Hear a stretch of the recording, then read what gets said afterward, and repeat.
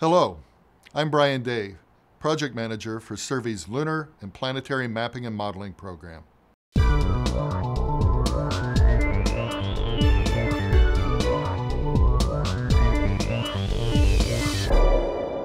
Working with our expert development team at JPL, we've just released our latest product, Mars Trek, a web-based portal that allows mission planners, scientists, and the general public to explore the surface of Mars in great detail as seen through the eyes of a variety of instruments on a number of spacecraft.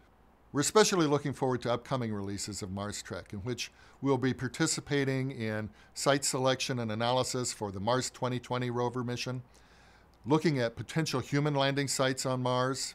It's amazing to realize that right now we have a variety of sensors on and around Mars and the communications ability to give us all a virtual presence on Mars. In a couple of decades, the first humans will set foot on Mars. But right now, we all have the capability of exploring the surface of Mars and preparing for this great adventure. Join us.